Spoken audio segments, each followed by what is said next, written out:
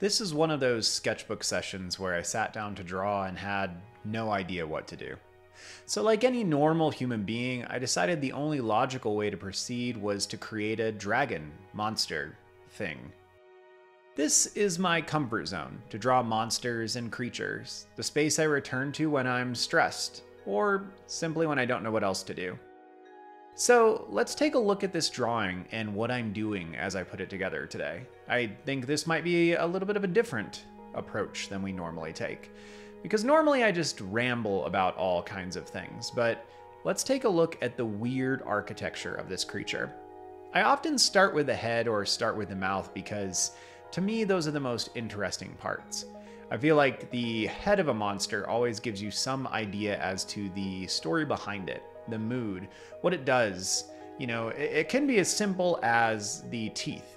The way that the teeth are built are going to immediately tell you what kind of thing this monster eats. If it has sharp teeth, that obviously tells you it's probably more of a carnivore than it is an herbivore, but not necessarily. If you look at something like a hippopotamus, the teeth structure on a hippopotamus is quite exaggerated, quite crazy. If you look at the skeletal structure of a hippopotamus, it's a little bit odd. I had this project I used to do where I'd give students a skeleton and they had to then illustrate what the animal might look like. And a hippo skull was one of the most fun ones to give kids because it's so different than what the animal actually looks like. Warthogs are kind of that way too. A bison skeleton looks very, very different. But the point is that you can tell a lot about an animal by looking at its head. So even though I'm only a couple minutes into this drawing, you can tell that there's something interesting and something strange about this creature. It's got teeth and sharp teeth, sure, but it also has these bone-like structures on the outside of the face that make it look like it has larger teeth than it does. This perhaps tells you that it's something kind of like a snake that is mimicking snakes that are venomous, right? You've got the king snake and the coral snake. And the coral snake is quite venomous. The king snake is not, but the king snake actually mirrors much of the color and patterning of a coral snake. And so perhaps this creature is the same way. It's not nearly as dangerous as it looks. It has to appear as if it has larger teeth so that things that might be tempted to eat it, see it as prey, would be a little bit turned away, a little bit deterred from that investigation. I like to blot in the blues like this. I mean, obviously it doesn't need to be blue, but I like working in the background colors. It gives me a moment to kind of think about what I'm doing, and it also helps it to stand out. It's another reason why this tan paper is so fantastic. It gives me middle tones right out of the gate, which is just lovely. And this has been one of the fun things as of late. I've been trying some new art mediums, and this has been one of them, these acrylic markers. Also the white pen, which you'll see kind of show up later on in this drawing as well. But it's important, I think, if you have the financial capacity to get new tools every once in a while, because new art tools fundamentally change how you approach things. For me, this sketchbook has been that to a really large degree. Working from paper that's not white is almost revolutionary. Even though this is what I've done most of my pastel drawings on for a long time, every time I work on an acrylic painting, I obviously start in the same way. I tone the canvas. When I work digitally, I always tone the canvas. Usually I leave it as a kind of a middle gray. So this sketchbook is just that same train of thought, but I've just used regular white sketchbooks for so much of my life, I hadn't thought about it. I'm actually using a white acrylic marker here, or pen, to kind of lay down some of those tones. This one was starting to die on me, so I think I did grab something a little bit different as I went. I hate it when things die while you're in the middle of a project. Not only is it inconvenient, but it also feels like an old friend has left you, and that's just sad to me.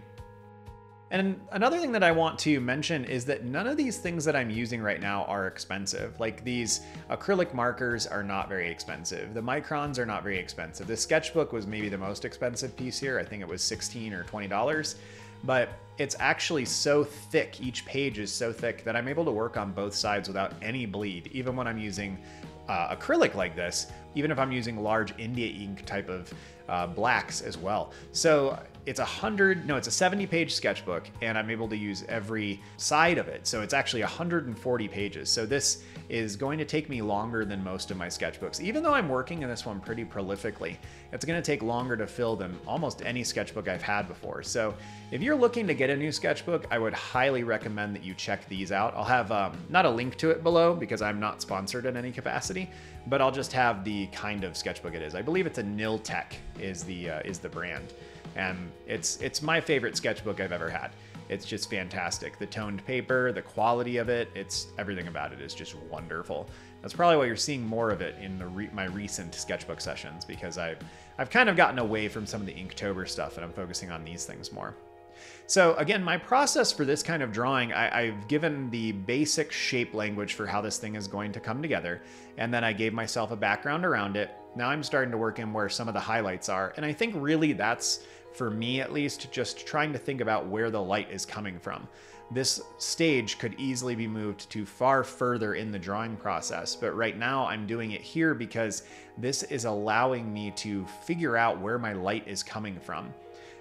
Both directionally and just like what kind of light it is, how bright it is. If you are feeling any kind of staleness in your art making practice though, I would highly suggest that you try a new thing. And that might be a new art supply, but if that's a hard financial decision for you to make, or you're just really comfortable with the art supplies that you use right now, consider trying a new subject matter. Now, I spend a lot of time working on things like this, these monsters and dragons. So it might seem like I don't use that same advice, but I actually do. I try things that are uncomfortable to me many, many times. In fact, when I was still teaching in the school, one of my kind of edicts for myself was if I looked at a reference and said, no, I don't want to do that, that looks too difficult, I had to do it.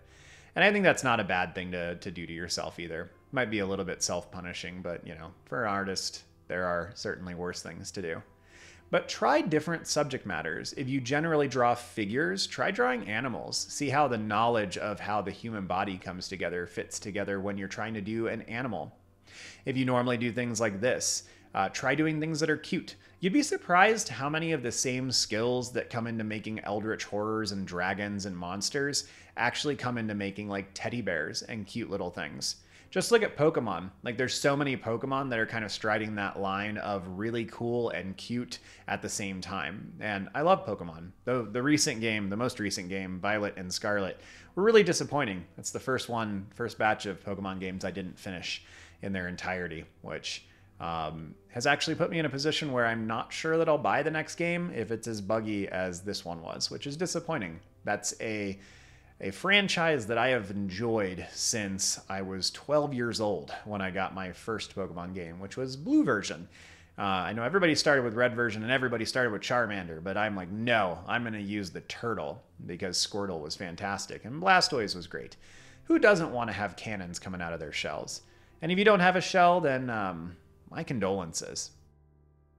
So I'm going through now and I'm just creating more and more detail as I move through this thing. Each pass is kind of just me sorting through things, trying to understand what's happening and what I want to make happen as I go. I'll try to work in the bigger shadow shapes and the bigger highlight shapes, and then later on I'll take small microns and I'll go through and I'll actually create everything that I want to in there. It's occurring to me now as I'm getting close to 9 minutes into this that I'm probably not going to be able to narrate through the entirety of the piece unless you want to sit here for the, the 26 minutes that this is going to take at 2.5 times speed. That's something I probably should mention too. I almost always do these videos sped up, so please, please, please don't watch them and ever think that, goodness, I need to get faster at my drawing. Pretty much every video here on YouTube like this is sped up. And it's that way because it's a little bit easier for people to follow. This drawing in its entirety took me an hour, and so a little over an hour, about an hour and 5 minutes. And the way that I have it sped up here, it's supposed to be 26 minutes. So depending on if I do some cuts and such, you'll probably miss out on a portion of that. But just keep in mind, this whole drawing took me a little over an hour. So don't find yourself, or try not to find yourself try not to give yourself too much external pressure, because the people on YouTube, myself included, the people on Instagram, you're not seeing everything. You're seeing the finished products on Instagram. On YouTube, you're often seeing things that are highly prepped ahead of time, and you're seeing the awkward portions cut out, and you're seeing almost everything sped up. I try to keep the awkward stuff in. In fact, sometimes, especially in my sketchbook tours, I'll just show everything, even if I hate it. But I do leave in some sketchbook sessions where they're not my favorite, but I also try to leave in some of the coolest drawings when I do sketchbook sessions, because it would make it harder for people to watch if I left in like the really, really boring stuff. You're not seeing the exactness of what's going on. You're seeing what is being presented. So just keep that in mind. Even when I'm trying to be fairly authentic, like almost all of my videos are sped up except for the podcast background sometimes. And that's just because it's a little bit more entertaining. If you want to see the full versions of that, you can always let me know. I could probably put those up and they would just be unedited with some music in the background. I'd be happy to do that. It'd be pretty easy. If I didn't want to do that on YouTube, I might do that on a secondary platform or something. But it's, yeah, I just wanted to disclose that. I mention it every once in a while. I don't think most people think that this is actually how fast artists draw, but if you're starting off and this is what you're observing, that could be a little bit intimidating to think that every artist draws at this crazy speed, and we really don't. Most of us are pretty slow workers. Most of my sketchbook sessions are an hour plus of drawing that are then reduced to 10 to 15 minutes. And so it might look like I'm a speed demon when it comes to drawing. I'm really not. I'm a pretty quick drawer, but I'm not nearly as accurate as some other people, and I'm certainly not as fast as some people are. But that doesn't really matter. It doesn't really impact anything. When you draw, you're not really in competition with somebody else. You are in competition with yourself, if anyone. You're trying to get better. You're trying to improve things. Well, as always, thank you for listening. Have a good one, y'all. See you soon.